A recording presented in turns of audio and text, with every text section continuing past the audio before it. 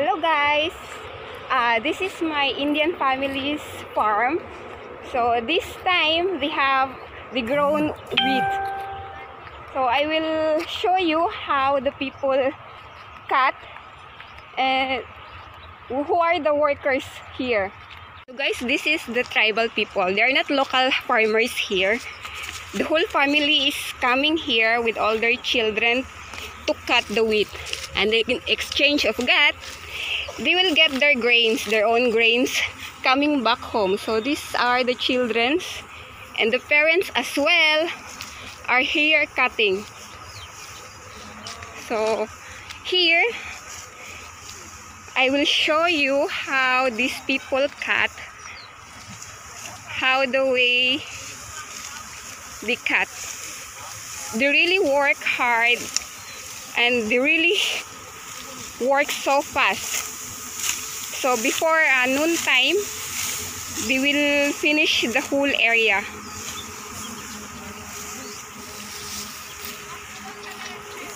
Along here is already the cut one. They cut like this because this straw, this kind of straw, is a food for the buffaloes.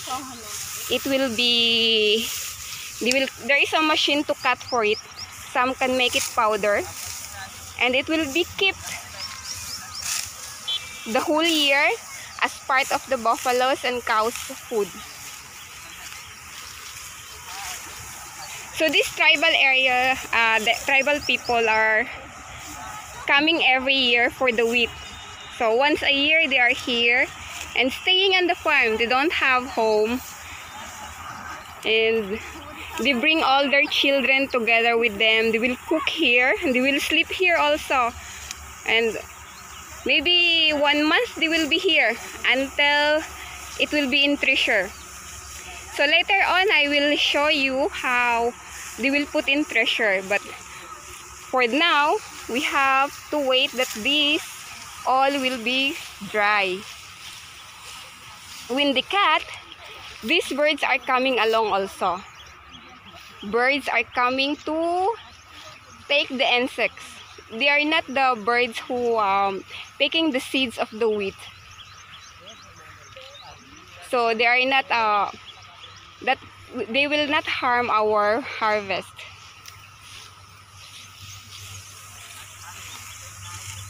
So they will cut this area around just 1 hour, 1 hour to 2 hours, and then they will rest. They started to cut around 6 o'clock until 10 because it's too hot already. So here are the children.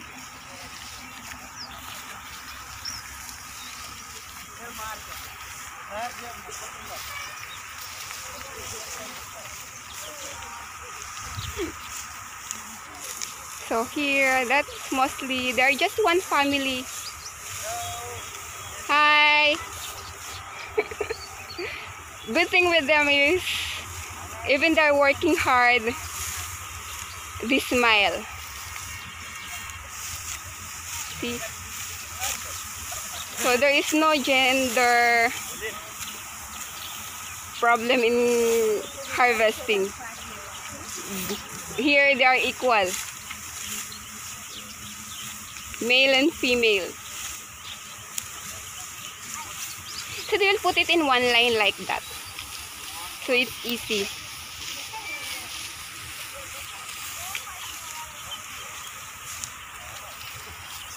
Say hi. Oh. This is their children eating while their parents are working. They are so well behaved.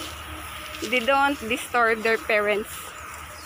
So just imagine they travel for a long time, maybe 5 to 6 hours to travel here and work and stay here for a long month, 1 month or 2, until they will finish the whole village. And they don't take money for their work. They will bring their grains as their food.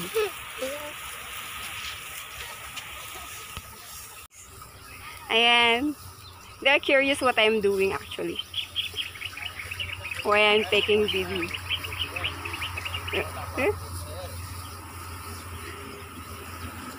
It's getting hotter, so some are already resting.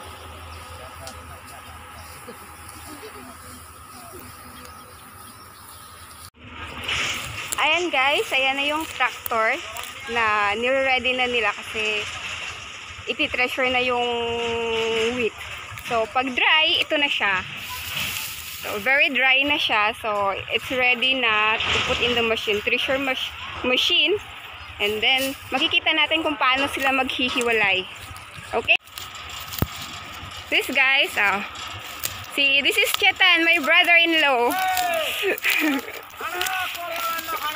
So this is the workers, and that's our tractor, family's tractor, katas ng Israel. So ayan, ilalatag na nila yung plastics. Sobrang init guys, pero they will work until evening. So, ito yung tractor. Tapos, yun yung thresher machine.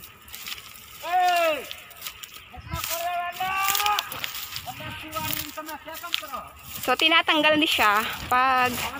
So, now they're starting to setting up the machine.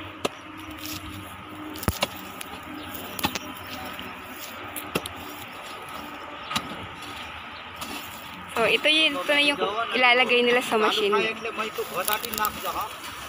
Grabe ang init. 40 degrees Celsius. Tapos, andi dito sila whole day. Pag harvest kasi, nakakapili pa sila ng oras. It's like a morning or evening time that it's not yet so hot. But in treasure time, kasi dapat tuloy-tuloy siya. Sa trabaho lang. So, hindi sila makapamili ng oras.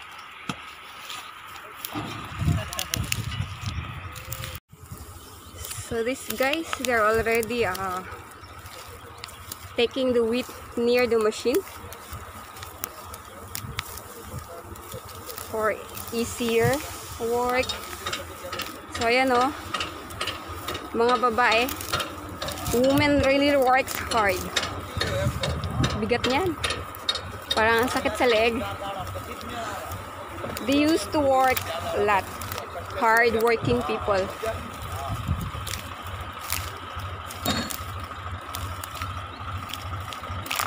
So they are about to start.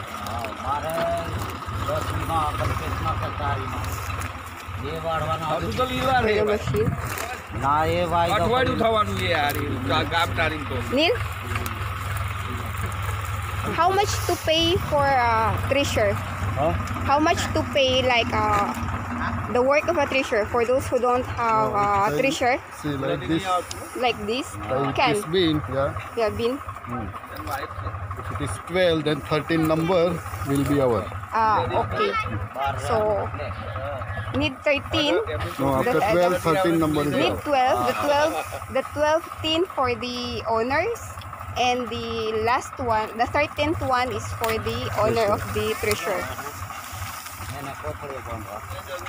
So that's the way they work. And how these people be paid off?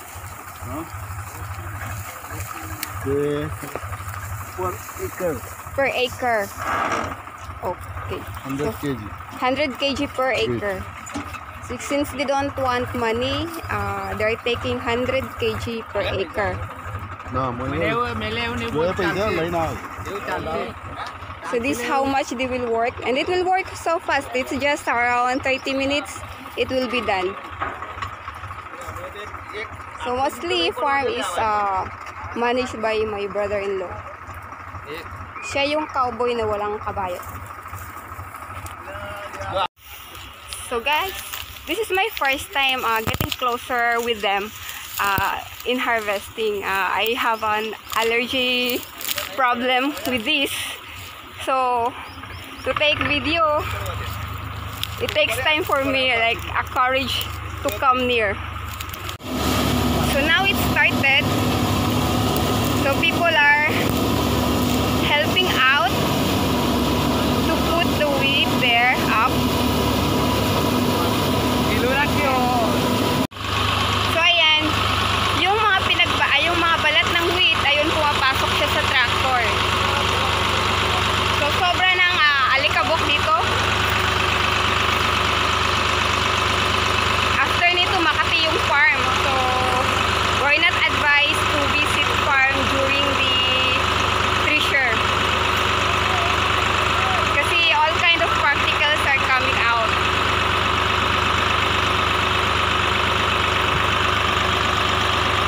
Dinidiretso na siya sa tractor yung powder. Yung skin ng wheat, diretso na siya dun sa tractor para mas madali siyang i-deliver. Yung wheat kasi guys, walang tapon. From balat, nabibenta as buffalo's food. And then the straw also, they will make it powder also. There is special machine for this to make powder for the buffalo's food. And ayan siya. Ganyan ang weight. Sobrang ingay. Doon nilalagay sa taas. Organized guys, because some are taking the wheat near. I mean, mostly women are carrying all the wheat near, and then the boys will be there on the machine. So it's called thresher machine.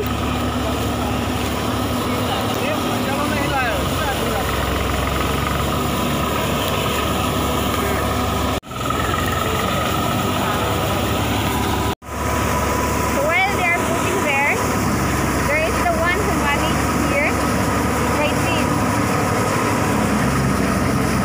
So ayan na yun. Sinasalan siya. Getting closer. Tapos sa ilalim, ayan na yun.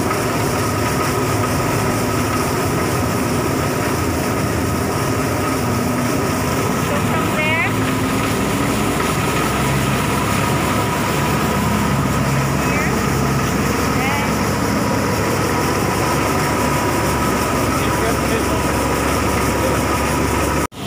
so, ito po si Kuya ang taga-abot. Tapos, then, dalawa sila. Two men are helping out. Tapos, yun sa kabila. Dalawa.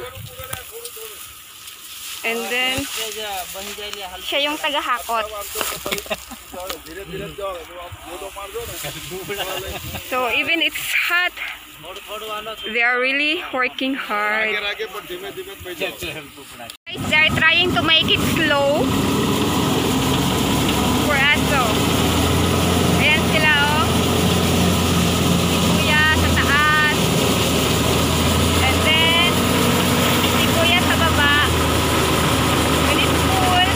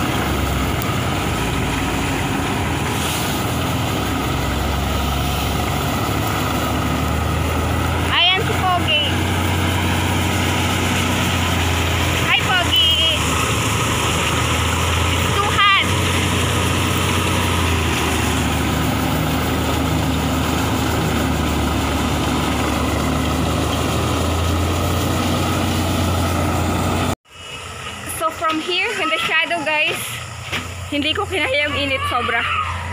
Ayan. Still, women are collecting the wheat, going to the near the tractor. And boys are continuing their work. And the children are over here. Baby is crying. Mother is working. So this is their life, guys.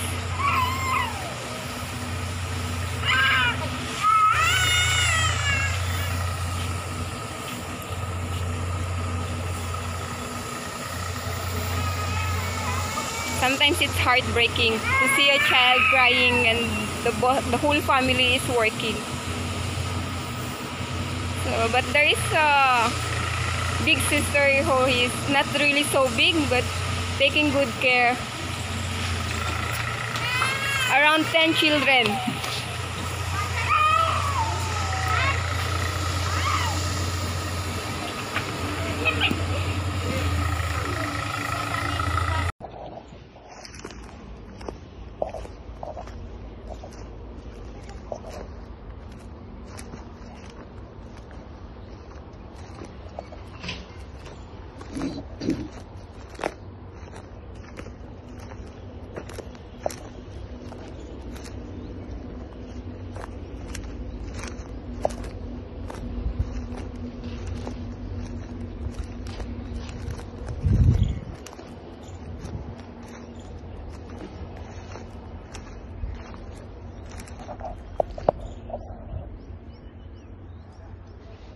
Only 45 cans wheat we got this time.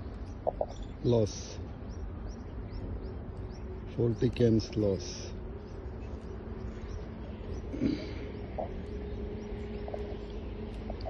This will be around 4,000 rupees. This stroller around 4,000 rupees.